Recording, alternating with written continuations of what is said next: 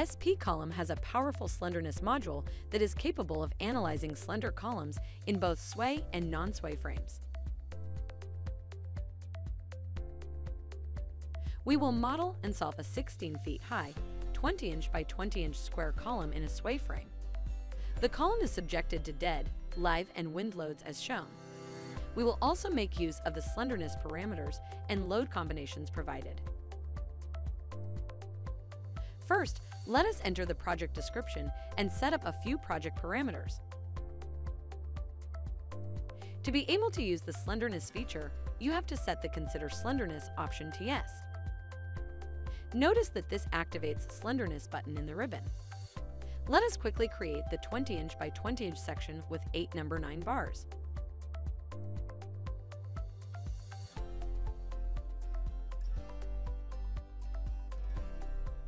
Now click on the Slenderness button in the ribbon.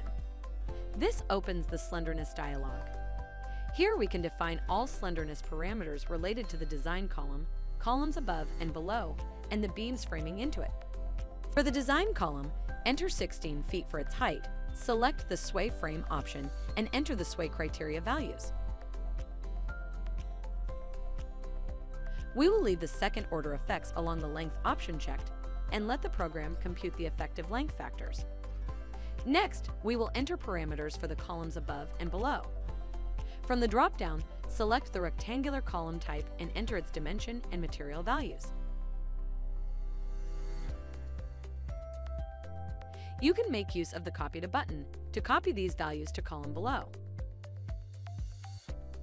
Similarly, let us select the type and enter dimension and material values for the beams. This time, click the All button to copy the values to the remaining 3 beams. You can also modify the slenderness factors, but for now, we will leave them as they are. Click on OK to save all the slenderness parameters we just entered. When considering slenderness, the program requires service loads to be entered. Let us open the Loads dialog and enter the service loads. Click the New button to add the loads entered into the list box, and then click OK to close the dialog. When service loads are input, spColumn factors them using the load combinations provided.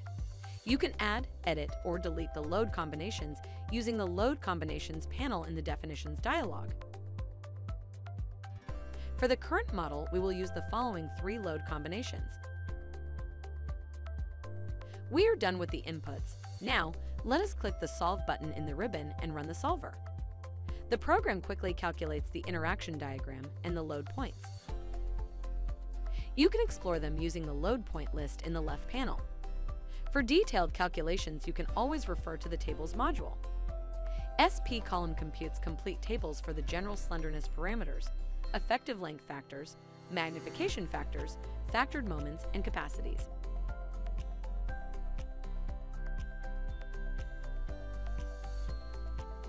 Thank you for watching. Please visit StructurePoint.org for more information.